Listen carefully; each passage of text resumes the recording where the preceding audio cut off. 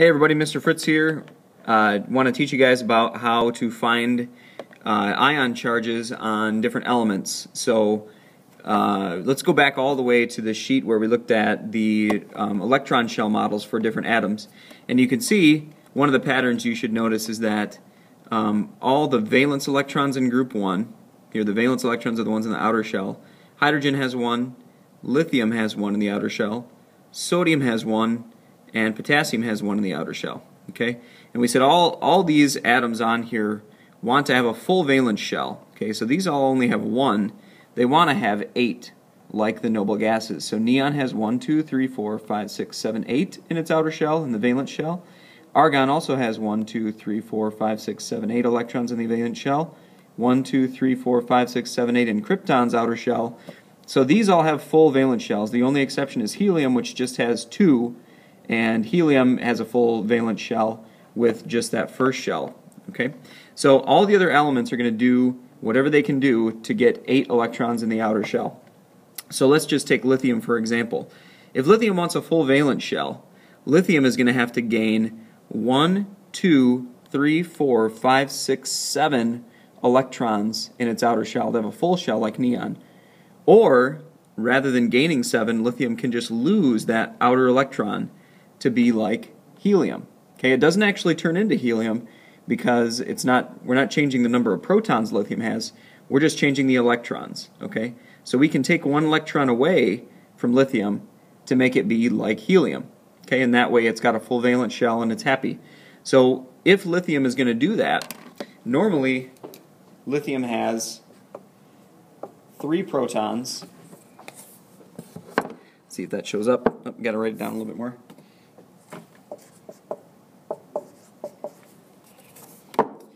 Normally lithium has 3 protons, right?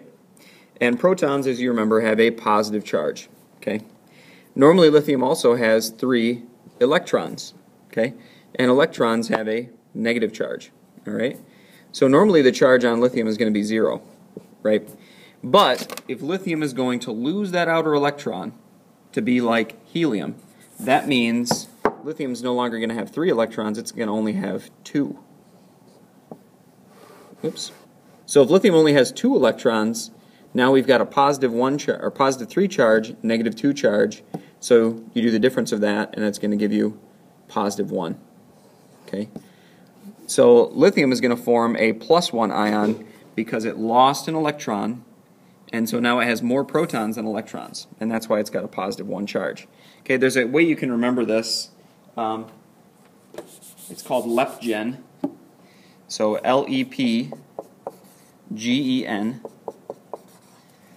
lepgen, and what that stands for is loss of electrons is positive, gain of electrons is negative. My N's a little messed up there. So loss of electrons is positive, gain of electrons is negative, and when you remember that, you can remember if lithium loses an electron, it's going to have a positive charge. If something gains an electron, it's going to have a negative charge. So if you look at something like nitrogen, for example, nitrogen has 1, 2, 3, 4, 5 electrons in its outer shell and its valence shell. So it wants to have a full shell of 8, just like neon. So nitrogen is going to gain 1, 2, 3 electrons, 3 more electrons in its outer shell to be like neon. So it's got 8 rather than 5. So the other thing nitrogen can do is lose 1, 2, 3, 4, 5 electrons to be like helium, but what's going to be easier, gaining 1, 2, 3 electrons or losing 1, 2, 3, 4, 5? And it should be gaining 3, right? That's easier than to lose 5. So nitrogen is going to gain 3 electrons. So nitrogen, normally nitrogen has, oops, let me get it over here. Normally nitrogen has, let's see, 1, 2, 3, 4, 5, 6, 7 protons, and again those are positive. And normally nitrogen also has 7 electrons, and those are negative, right? So normally nitrogen's got a 0 charge. However, if nitrogen is going to gain 1, 2, 3 electrons to be like neon, that means it's going to have a total of 7 plus 3 electrons, or 10 electrons. Okay, and electrons have a negative charge, so 7 minus 10 is going to give you -3.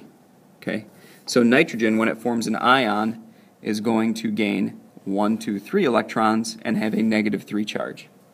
Same thing goes for anything in this column right here, because nitrogen, phosphorus, arsenic, they all have 1, 2, 3, 4, 5 valence electrons.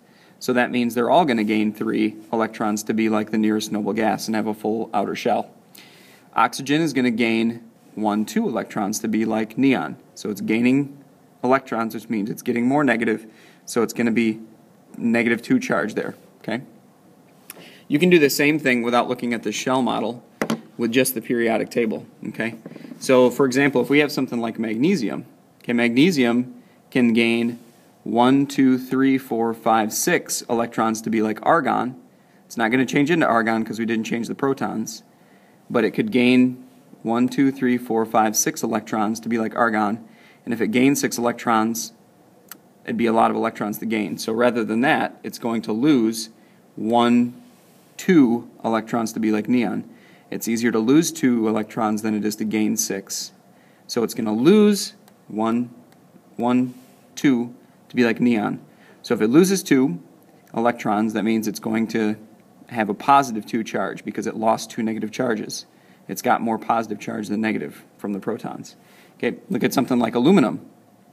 A lot of people get stuck here. They think, oh, aluminum's only got to lose 1 to be like neon. But you got to go through these other elements here, right?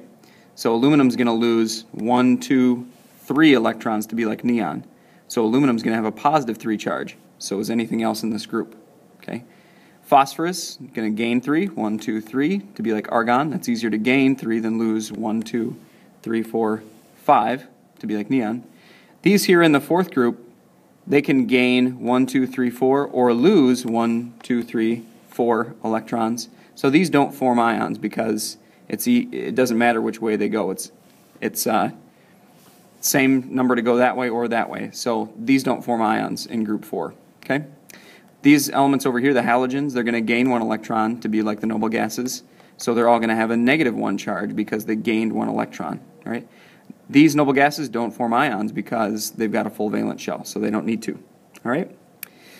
That's where we'll leave that one. So I hope you come back to watch some more videos and learn some more chemistry. See ya.